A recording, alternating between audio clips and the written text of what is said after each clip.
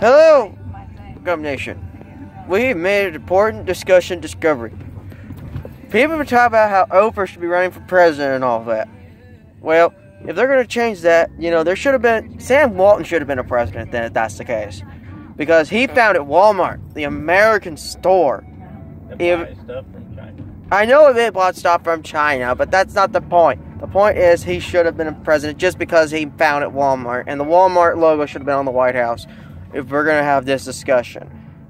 And if for some reason Oprah becomes president, I'm going to buy a chair dedicated to look under whenever she says look under her chair during every single press conference.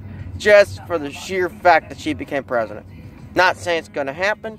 I don't think it's going to happen. I hope it don't happen. And yeah, I just don't hope it happen. But just to say the clarification of that. So anyways, have a nice Sunday.